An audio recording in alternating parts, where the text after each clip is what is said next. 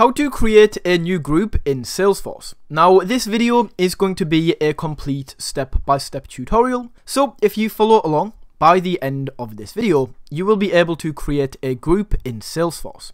Okay, so to do this, just load up Salesforce right here, and once you have been loaded into the Salesforce dashboard, all you need to do, it's pretty simple guys, is just come up to groups here at the top. Once this is loaded up and you have been taken to the group area, all you need to do is click on new in this top right corner, and then from here we can choose a name for this group. So let's just call this the best group. Okay, and then we can add a description. We can add any information down here, as well as who owns this group, the access type that this group has. So let's set this to private, and then we can choose a few of these options like archive, disable automatic archiving, and broadcast only. Once that is done, click on save and next.